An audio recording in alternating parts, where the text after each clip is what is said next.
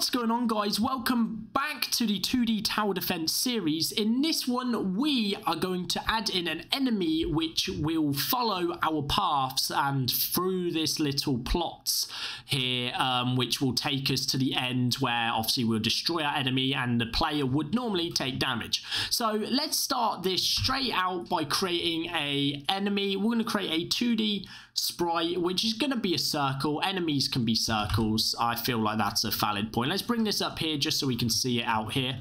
And I'm going to give this a specific color. Let's make it a red color like this, something quite bright so you can see it. And there you go. Now you can use actual sprites for this. You don't have to use these enemies. I'm also going to make this about 0.8, so it's not absolutely massive compared to everything. And there you go. Let's just make this 7 or even 6. Or 0.5, wherever this starting point is, and that's where we're actually going to be. Now we're going to add a circle collider 2D to this enemy, which is going to be how we shoot the enemy in the future, but for now it's not necessarily needed. I just wanted to add it there ready later on. Let's rename this to enemy, and now what we want to do is we want to create two things. We need somewhere a static list of all the plots and the starting point to our game. So to do that, we can create either a object on one of these, or you can do what I like to do and create a level manager. Now the level manager will hold multiple scripts, but this will be responsible for this level's data, such as the plots, the buildings that are placed in it, and the elements inside of it. So let's just add a component and let's create something useful. Let's just call this whole script the level manager, and then we can add to it if we need or split scripts up later on. Let's just start off by calling this the level manager. So I'm going to double click this to open it up in Visual Studio, Visual Studio Code, should I say, and let's just close that sidebar. And in here, what we want to do is we want to make this static. This means that we can call this from anywhere we want. So I'm going to create a public static level manager, and we're going to call this main. Now this is what we're going to call. We'll be able to then call level manager.main, which will get us this instance here. So to actually set the main as this element we're currently talking about, what we want to do is in the awake function, we just want to say main is equal to this. Now what we want in here is a public transform array, which we're going to be calling our path. And the path is going to be the enemy path which we can take. We also want a public transform, which is going to be our start point, as this is something we'll be using as well. So back inside of Unity, let the scripts compile, and then once that's compiled, we can go onto our level manager and see this here. So the first thing we want to do is in our path is get our starting point, and then we want to select all our points. Now you can see here it's currently taken away the element on the right here. It's actually selecting all of these. So to fix that, select level manager and actually click this lock icon here. This will stop it from switching areas or switching to a different thing. Then when we select all these, we can drag them into our path and add them in. Now make sure they're in order. So level 1 is this one. So if you tap this, you'll see it tells you which one is what. And just make sure these are the points in order, because obviously he's going to be going from the top to the bottom of this list. So now that's set, we can actually go to our enemy here, and I'm just going to quickly create a prefab out of our enemy just to make sure we can reuse him later on, because we're going to be spawning him in the next video. But in this one, we're just going to get him set and following the path. Now to follow the path, we want an enemy movement script. So we'll call this enemy movement and create a new, create an add, and once this has compiled, we can then open this up in Visual Studio Code and get started on some code. Now, the first thing we want to do is probably create a serialized private float, which is going to be our move speed, and we'll set this something to like 2 to start with. I'm just going to create a header, which is called attributes. And this will be all our attributes for our enemy. We also want a header, which I'm actually going to put at the top of this. And this header will be our references. Now, the only reference we need right now is another serialized private element, which is going to be a rigid body 2D RB. Now, this is going to be set in the inspector, but this will allow us to actually move our enemy around. Now, we want to create a couple of private elements here, and the first private one is going to be a transform, which is going to be equal to our target. So this is going to be the point we want to move to. Now, we are going to be able to swap points by telling whereabouts we are in the world. So after this, we want to go into update and also start. And in start, we want to set our target equal. We want to set our target equal to level manager dot main dot, and then we want to get the path option 0. We also want to create a private int, and we want to keep target of our place on the path.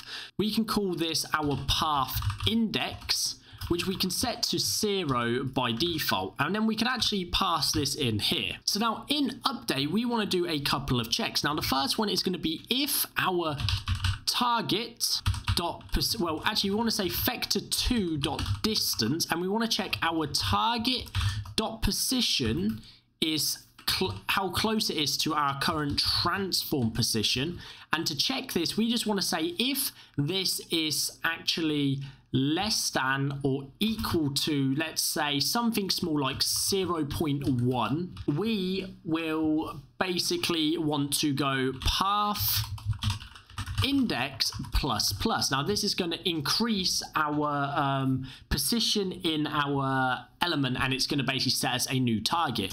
We then want to say if path index is greater than or equal to our level manager dot main dot path dot length, and we actually want to change this just to equal to, then that means we are going to destroy our game object. This means we've made it to the end of the path, and we also just want to return here as well to make sure it does not run any more code after this. So what we're doing is we're checking the distance, and once we get to the element, we're going to increase the path, which is going to change the target we're looking for. So now below this, we want to go into fixed update.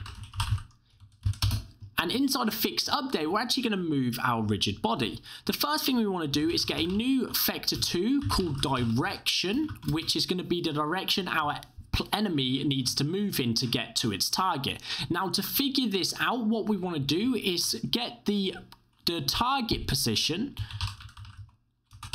and we want to minus it from our current position. And we're going to wrap this inside of parentheses and say dot normalize to make sure this direction only goes between 0 and 1, so it will never be anything greater than that. This will give us the direction our player needs to move in or have velocity in to actually reach the next target. Once we've got that set up, we just need to go in here and say rb.velocity is equal to direction times by our move speed. This means our player will move along to the next element. We also, inside of our distance check, want to make sure once we've updated this path, we actually want to update our target as well, just to make sure we are going towards the next target. But we should probably do this below the if statement, or do else, because this will stop it from setting the target to a null value that does not currently exist in our path. If we do this before and we get to the end, it will throw an error saying it's out of bounds. So this should, in theory, work. So let's go back to Unity and let's just test to make sure everything is working. Now we need to actually uncheck this lock marker so we can actually see our enemy. And on here, we need to actually apply our enemy movement. It looks like I accidentally added our enemy movement to our level manager, because I had it selected. But let's just move it over here, and now we also need a rigid body 2D, which we will put probably higher up on this, which we'll need to actually apply to our prefab. So let's just apply this, open the prefab, and then move this further up just because it will be neater. Then we want to make sure our rigid body is set to kinematic. This means it will only move when it's made to in the script, and it won't move by external forces like being hit or hitting something else. Now, inside of our enemy movement, we can drag our rigid body 2D into the rigid body 2B reference slot.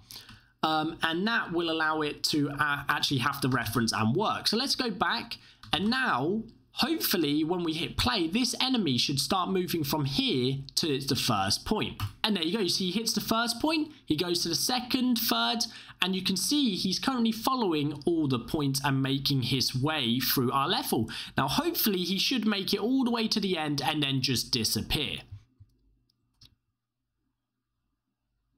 And here we go to the final corner, and boom, there you go. You see he disappears and we get no errors. So our enemy has made it all the way to the end and hit this. Now normally once we get to the end, we'll probably call something that takes our life away. So we could either had a health script on our level manager that says once we lose 10 points we lose, but we will save that for the game over episode. Now that's going to be it for this video. In the next one, we're actually going to set this up as a spawner. So it will spawn waves of enemies which will come against us and slowly get faster and harder to defeat. But for now, guys, I hope you enjoyed this video. If you did, don't forget to leave a thumbs up, smash that subscribe button, and I will see you in the next episode. Peace out.